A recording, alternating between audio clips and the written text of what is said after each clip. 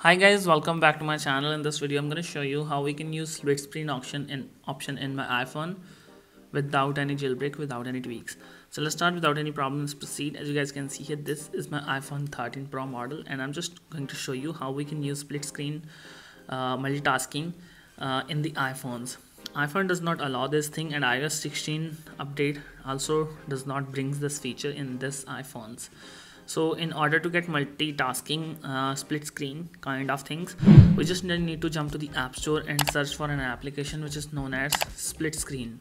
So as you guys can see here, I'll just search for the split screen option and that's it. You will download this application. You will see at the top split screen dual window. The size of this app is less than 25 MB here.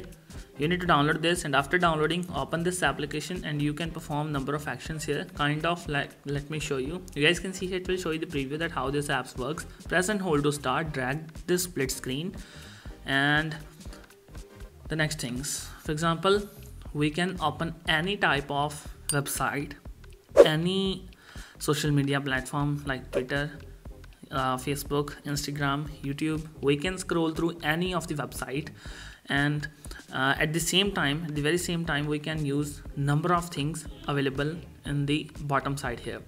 For example, in the Google, I can search for the phone, Redmi phone, and I can just open any type of a website in this phone and I can play YouTube here.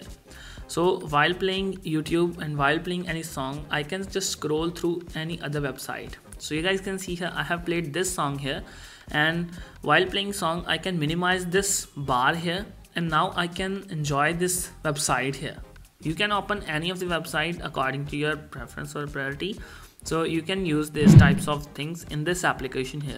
You can see here, you can share this website, you can save a bookmark, you can do settings, you can go into dark mode, you can do number of things here. As you guys can see, clear cache, remove ads. If you want to get the premium one, you can remove.